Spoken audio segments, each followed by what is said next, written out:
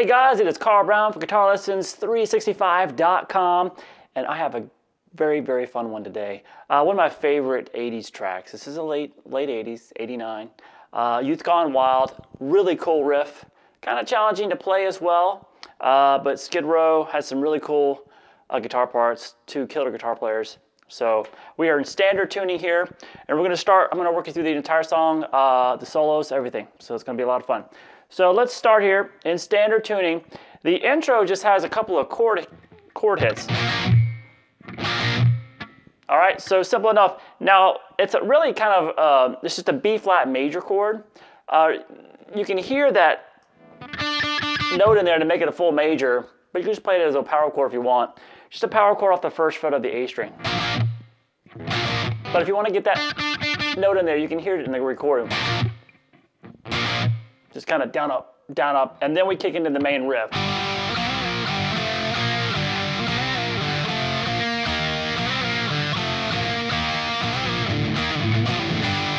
All right, so that starts with the D and the G string open. Then you're gonna grab the third fret on the D and the third fret on the G. I like to play them with these two fingers, just the middle and the ring finger. You're gonna play those, slide up, and then back down. So slide up to 5, and then back down to 3. And then back to the open strings. Then you're gonna play 3 on the D string, 2 on the G. And then move that 2 up to 3 on the G, but keep that same note on the D string. So this. So far we have this.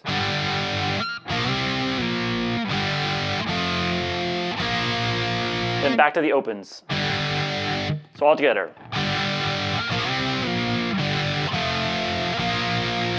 Repeat. Now here, the second time through, instead of ending it with the open strings, you're going to end it with this E flat power chord. So that's going to be the first fret on the D string, third fret on the G, which you're already holding. So you can just go like this, hold that finger there, and then just place that first finger down on the D string.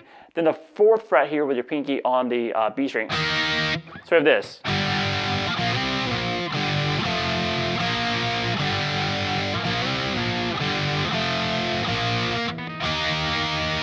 Back through the slide riff,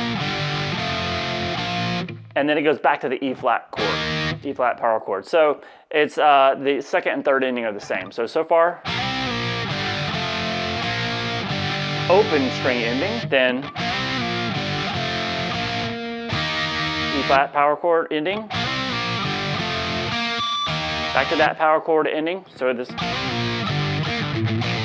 And it's got a different ending the fourth time through. So far we have this.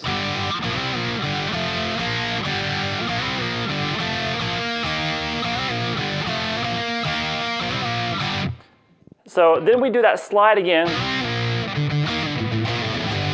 We have that different ending here. So that's a slide back to the open strings. And then what we're gonna do is this. So what you're doing here is you're playing the You're going to play the E flat power chord, but just the first fret on the D string and then the third fret on the G. We have this. And when you do that, you're going to quickly pull off to the open D string just with your index finger. And then hit the open A string twice, just mute it. And then come over and grab the B flat power chord. So just move everything up one string. And then we're going to have... You're going to basically do the same thing. You're going to pick it, pull off to the A. You just kind of lift off both fingers, and then grab an A power chord, open A string, into the G power chord. All right, so this G chord is just played like a standard G major chord, except you are going to mute the A string with the bottom of the middle finger. So far we have this.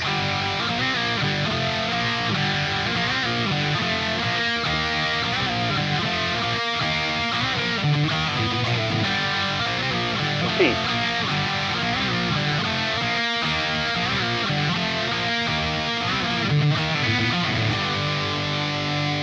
And when you get to that last G chord, you just let that ring out and just roll the volume off a little bit. And then you have the verse, which sounds like this.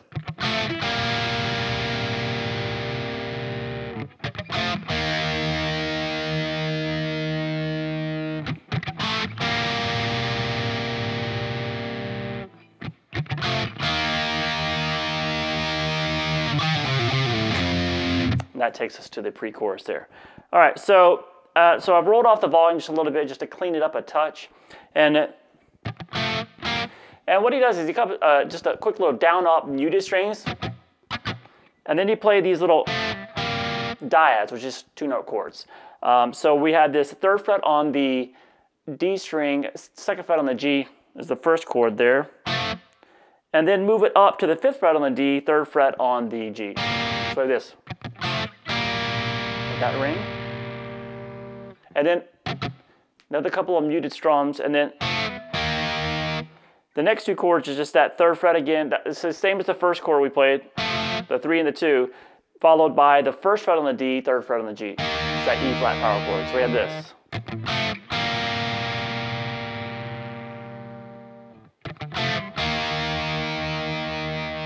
Repeat.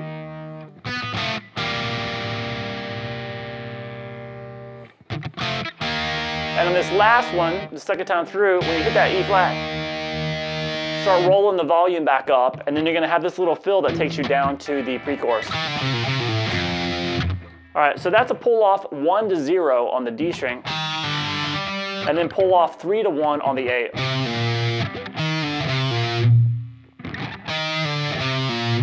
So that's the first 4 notes, and then the next 4 notes is that's just pulling off 3, 1, 0 on the A string over to 1 on the low E string. So with this. All right, so now the pre-chorus sounds like this.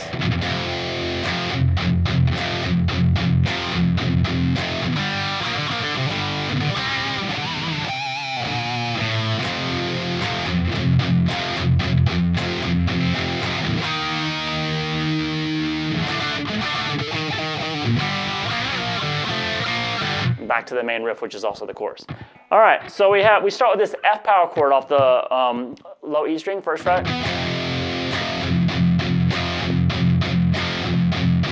So I'm going to do some series of palm mutes, just all downstrokes, and then accent.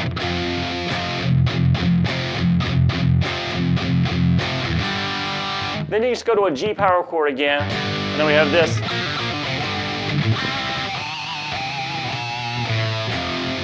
That's pretty cool. All right, and so what's going on there? It's just a pull off. You play the double stop here to the 3rd fret of the D and the G. You play it and you pull off to the open D and the open G. Do it twice. Then come over to the 3rd fret on the A and the D together. And then the 5th fret on the A and the D.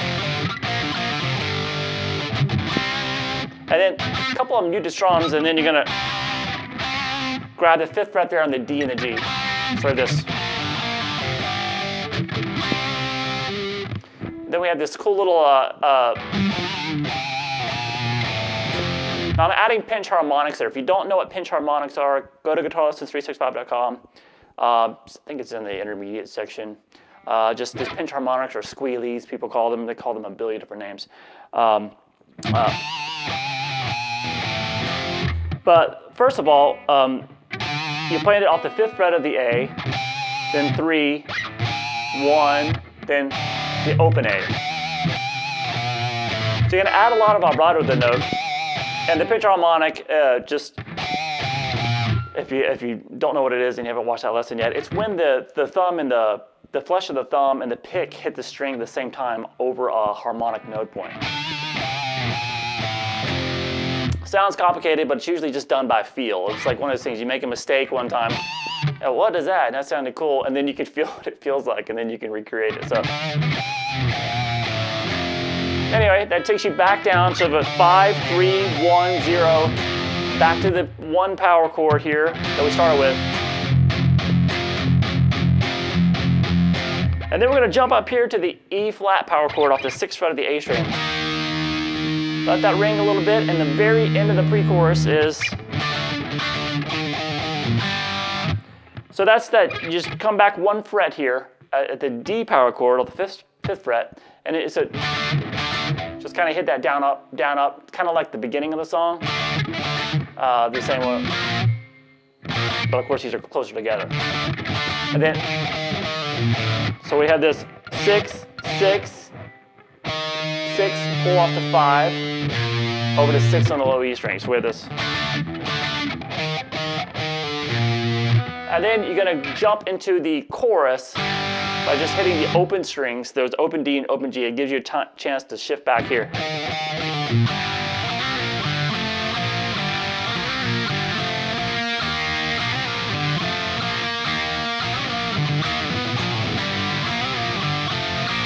I swear that is probably one of the coolest riffs of the 80s. It is a really fun riff to play. All right, so then we go back through the verse, pre-chorus, chorus, the exact same way, and we get to the solos by Dave the Snake Sabo and Scotti Hill. So Sabo's solo is first, and then Scotti Hill comes in with his. So underneath it real quick, so if you want to switch off with another guitar player, the chord progression underneath it is this.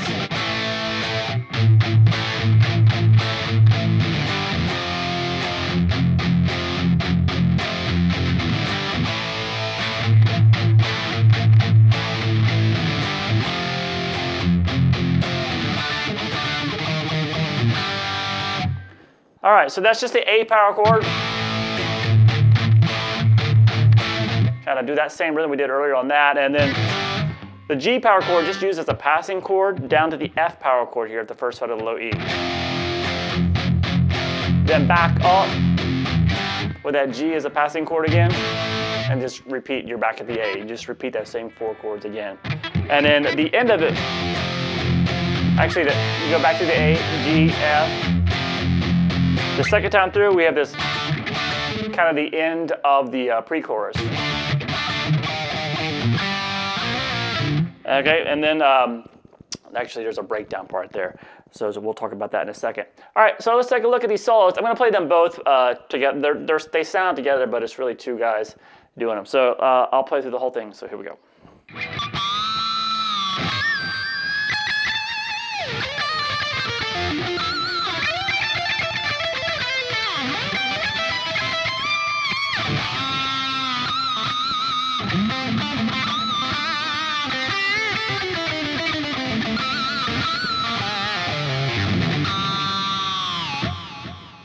All right, so let me turn those ridiculous effects off. So here we go. We're going to start here with kind of you're going to hit the G string and with a slight harmonic, and then just bend upwards with the trim bar. And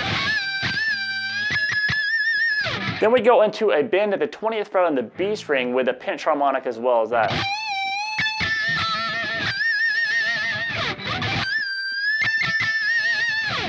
All right, and then we get to this first lick, which is kind of tricky and a pretty unique lick. It looks like this. All right, so what we're going to do there is we're going to hit the 15th fret twice, and then do a quick little hammer on to 16, pull back off to 15. Then go over to the 17th fret on the G string, back to 15 on the B.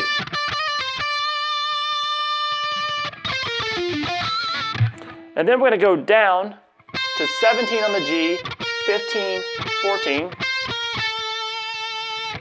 over to 15 on the D, 17 on the A, back up to the 15 on the D, back to the 14 on the G, and this time with a pinch harmonic on it. So we have this.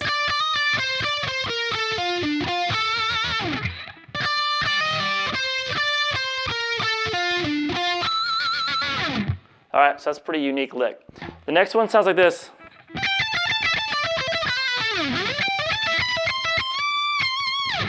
So there's a little pedal point lick. So we're going to start with the 15th fret on the high E string, go 15, 17, then 13, 17, then 12, 17. So you keep coming back to that top note. Then basically you take that same lick over to the B string. So 15 to 17 on the B, then 13, 17. And when you get down to 12, you're going to do just a quick hammer onto 13, pull back off to 12, and then over to 14 on the G string, and then slide down.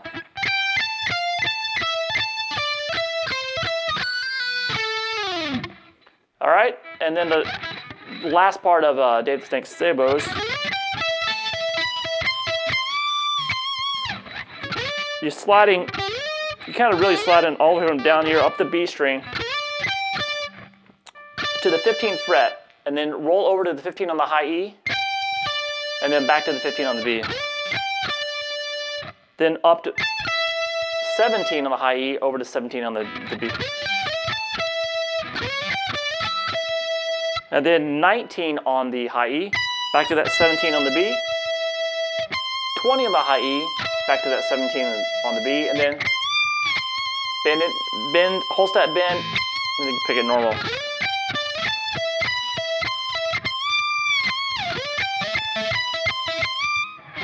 Slow it down.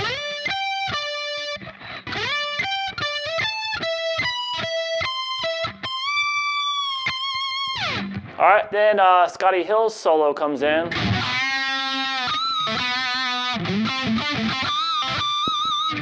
So that's a little, that's a kind of a slow half step bend at the 4th fret on the G string. And then he's gonna pick it again, bend and release, pull off to 2, and then back to the 4th fret. So they're using lots of pinch harmonics and stuff.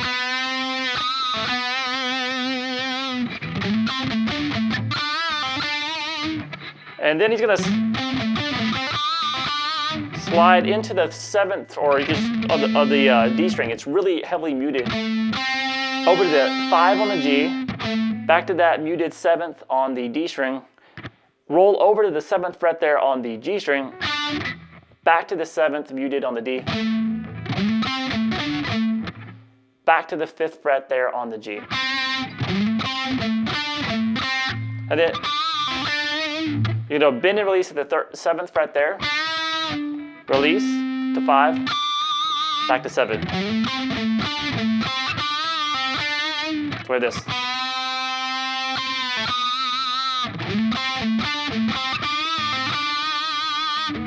All right, now the last phrase.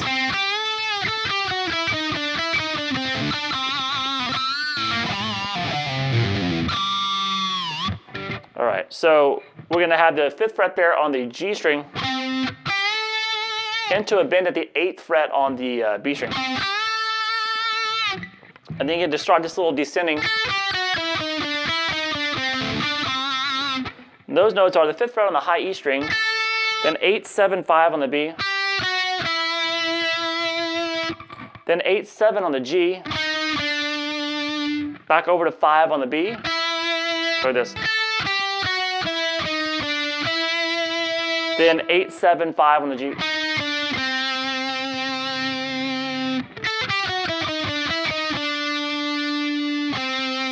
Then after you play that 5 on the G, go over to the 7th fret on the D, roll over to 7 on the G,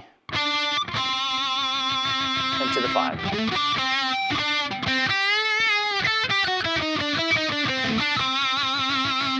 Now here it gets kind of crazy because he starts doing really just a lot of a dive bar with the whammy. So he starts going. So he's really doing a lot of whammy work with all this stuff. So it doesn't really matter what you play when you're doing that because it's just, he's trying to create chaos. So that's what's going on at the end of it. Now he's probably doing something, just kind of, it starts with just kind of a bend and release at the 5th fret on the G, pull off to 3, and then maybe pull off 5 to 3 there on the D, pull off 5, 3 on the A, slide down to 1, and then pull off 3 to 1 on the low E. So you can just kind of do something like that. And while you're just kind of really just doing crazy stuff with the whammy bar, because that's really all he's really trying to do. And then he'll end it with a hitting a pinch harmonic on the open G string, and just kind of dive bar there at the very end, and that's the end of the solo there. So then we have this section, this kind of breakdown section, where they do the.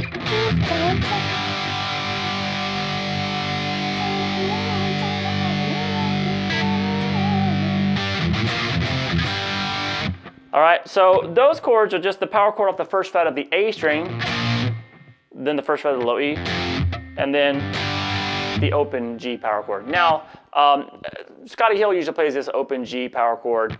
You'll see Dave Sabo usually goes, he'll play the actual normal power chord version of it, and when they come together, they sound really cool. One playing that, and one playing that. So you're gonna see them sometimes just play that G like that, all right? All right, so then we get to this outro chorus, which has got a slight change in it. So we have the same riff.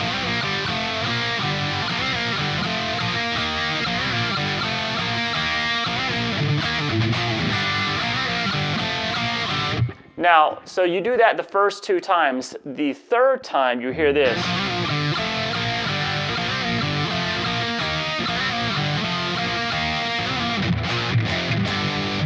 So they actually go to those chords that are in the breakdown, which is that B flat power chord off the first fret of the A, the F power chord off the first fret of low E, and back to the G. So that's really the only time you hear that. And then they go back to the normal riff.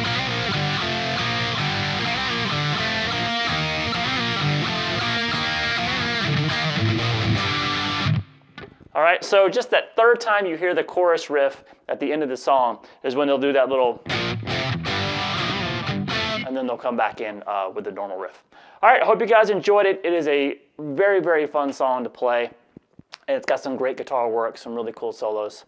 And I hope you get a lot of it. All right, I'll see you again soon for GuitarLessons365.com.